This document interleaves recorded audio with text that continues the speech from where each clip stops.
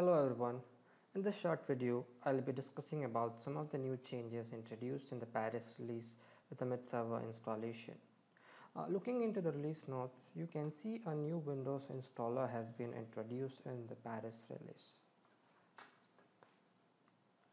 Before going into the installation, you need to ensure that the connection prerequisites are addressed. There are primarily two main connection prerequisites that you need to address before the installation.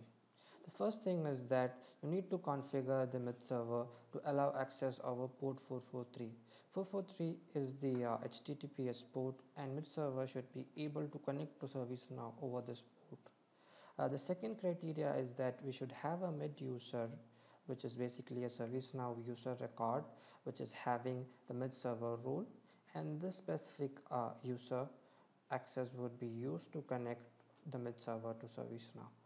Once the two main prerequisites are satisfied, we'll be able to proceed with the installation. Let's now proceed with the installation. I have set up a Windows server here where I would be installing the mid server. So before installing, I would like to verify that my connection prerequisites are satisfied. The first prerequisite is that port 443 should be open.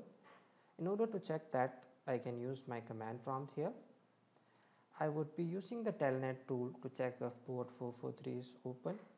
What I would be doing is I would type here telnet, then I need to enter the IP address or the URL for my ServiceNow personal dev instance. So this is my PDI instance. Copy the URL for this. So then I type it telnet, my ServiceNow URL, and 443. If the port is open and if I click enter for this, you can see that it would open up a new window which shows that it was able to telnet towards this URL. If you don't have a connection to port 443, it would show that specific message to you, and then you should contact your network administrator to open up the firewall on port 443. The second prerequisite is that you should have a mid server user. I've already created a user with the ID mid.user, and I've tagged the mid server role to it. So this is my mid user, and I've also tagged the mid server role to this user. Now let's proceed towards the installation. You can download the installer under the mid server application from the downloads menu. You could get Linux as well as Windows versions here. 64-bit is generally suggested for your Windows server. I have already downloaded my installer here, which I would be installing now. Until Orlando, we used to download a zip file from the ServiceNow instance, which contains all the mid-server contents. The content was extracted to a specific folder where you want to install the mid-server, and then you used to click on the installer.pad to install it. Starting with Paris, you don't need to do these steps. Instead, you have a native installer here. Just double click on the installer and it would open a Windows native installer with its native UI. I click next for the first page here. Then I need to accept with the terms and conditions. Like a normal Windows installer, I need to check this. Go to the next step.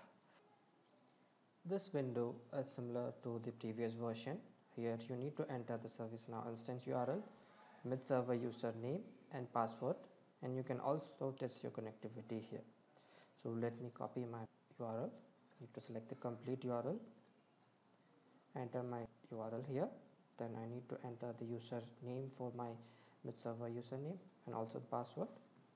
If you are using a proxy, you can also use these settings to set up your proxy server username and password here.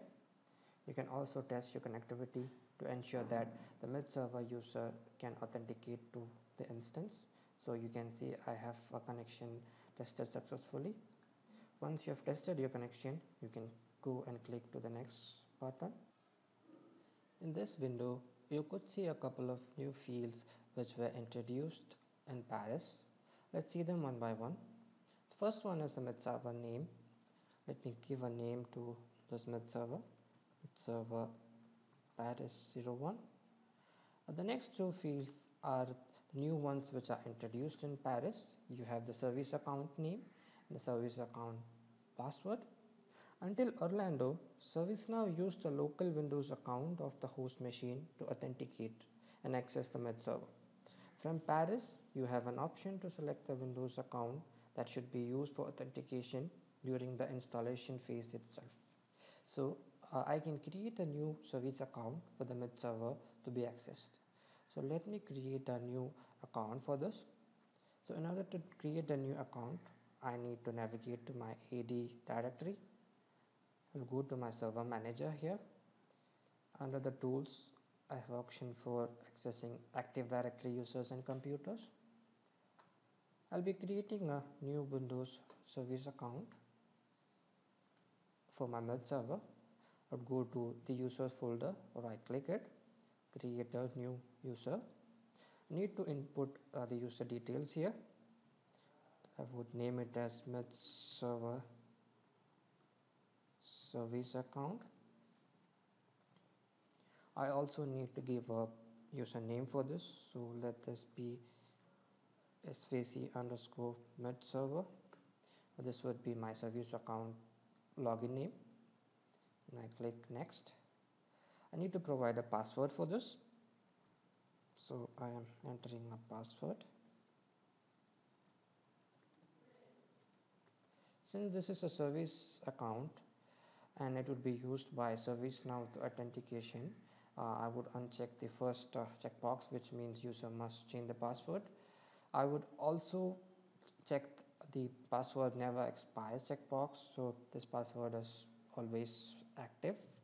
Then I would click next, then I would finish this. You can see a new mid-server service account has been added to my Active Directory here. Now I need to tag this user as a service account.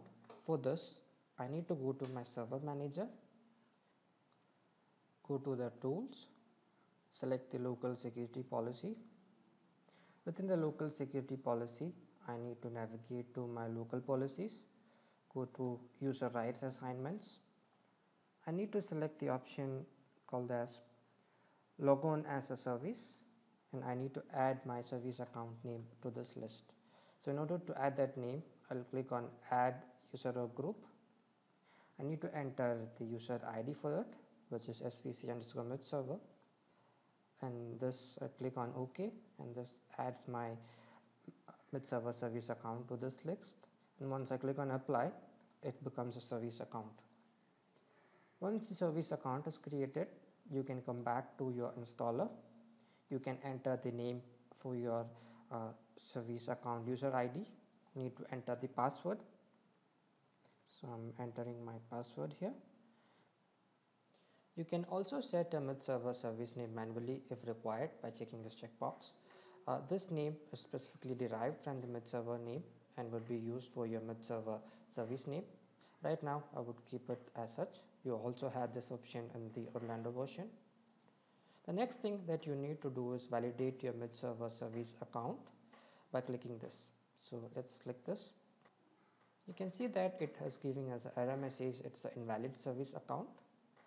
One thing that you need to make sure while entering your service account is to pass the domain name to it. So I have created a domain called as AD server to it, and I need to append my domain name with my service account name so that the validation passes. So let's validate it again. You can see that the service account has been validated now, and I can click on next to continue. So I click on next. Here I need to select my installation directory for my med server. So I would create a new folder, would name it as med server Paris 01, and select this folder for my installation. I would then click on next. This window contains all the information that you have input for your installation. You can see this your ServiceNow instance details here. You can see the med server service account details here. You can also see a checkbox which is used to auto start the med server. 90% of the cases, this checkbox would function and auto start your med server. There are cases where it fails due to access issues on the server, and I used to generally prefer starting the med server via the command prompt run as admin option. So right now I'm not going to check this option. I click next. Once I click install, it will copy all of the MIT server content to my installation directory, creates a config.xml file with the instance details and also a Windows system service for my MIT server with the service account details. Let's wait until the installation is complete. Once the installation is complete, you can click on finish. You can navigate to the folder of installation. So within this folder you can see the agent folder in which you have all the details of your MIT server. Inside the config.xml you have details of your instance. You can start your MIT server service using the start.bat file. Instead of using this file, I prefer starting my MIT server service using the command prompt. So I would navigate to my command prompt, open as an administrator by right clicking and clicking on the run as administrator. The Windows command prompt has opened. I would now navigate to my agent folder. So I would change directory to agent and I would be entering start.bat, which would start my Windows service. So you can see that it's currently starting the MIT server service and the service has been started. If you go to your system services application, you will be able to see this MIT server service is currently in running status. So go to your system services. Under the services, search for your ServiceNow MIT server. You can see a ServiceNow MIT server service which is currently in running status. So you can see this is the same name which we found for the ServiceNow service name while installation. Now if you come back to your ServiceNow instance and go to your MIT server list, you should be able to see a MIT server created for the specific service. If I go to my MIT server, you can see I have a MIT server created. The name of the MIT server is same as what we provided during our installation. You can see the host name is windows.adserver.com. You can see the IP address for this. You can also see the logged in user is smith.user. If you navigate further down, you can see all the configuration parameters that were provided during the installation, including the instance URL, the user name, the MIT server name, and also the password. The next step is validating the MIT server. For this, you need to click the validate link under the related link. Click on validate. You can see that the validator status has gone to validating. You also need to select a few options about allowing MIT server to access all the applications, allowing MIT server to access all the capabilities, allowing MIT server to connect through all the IP ranges. You can click on save. This is the MIT server configuration. And these values get added under the respective tags of your MIT server. If you scroll down, you can see under supported applications, your value are getting saved. You can see that the MIT server is currently getting validated. It would take few minutes to complete the validation process. Coming back to your MIT server service under the services, if I open the service and go to the logon tab, until Orlando, the logon tab defaulted to the local system account, and from Paris, you have the ability to set this to a different service account during the installation phase. You should be familiar with this tab if you have worked in Discovery. So this is one of the changes that has been introduced in the Paris release. Before ending this video, I'd like to discuss about another related feature that has been introduced in Paris. Coming back to my instance, you could see the MIT server is up and is also validated. I would be navigating to the credentials list. Within the credentials, you could see a new out-of-the-box credential that has been added as part of Paris release, which is the Windows MIT server service account credential. You could use this credential to validate your MIT server access. So let's try to test this. This is something which is added out of the box. So when I test this, I need to provide my target device IP address. So this I have input my MIT server IP address. I'd be connecting on port 135, which is the WMI port, and I have selected my MIT server as the one which I have installed.